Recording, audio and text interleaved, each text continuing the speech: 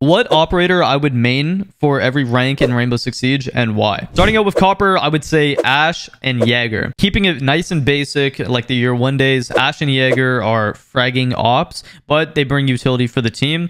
Just make sure when you're using Ash to actually use your Ash charges to clear utility. Now, the reason why I'm saying these two operators is because when you're in Copper, people play too freaking slow, and you need to just get shit done, frag out, and these operators have that capability. So be sure to just use your guns, shoot well, and you'll get out of Copper very easy. For Bronze, I'm going to say Mute and Lion. Now, I know this is a very weird selection of operators. Lion is really good for Bronze players because Bronze players are very random, so you're going to have to use your drones efficiently and act off that information fast. I'm not going to lie, Bronze players, their gun skills are not that good, but the reason why these Bronze players are demons is because how random they are.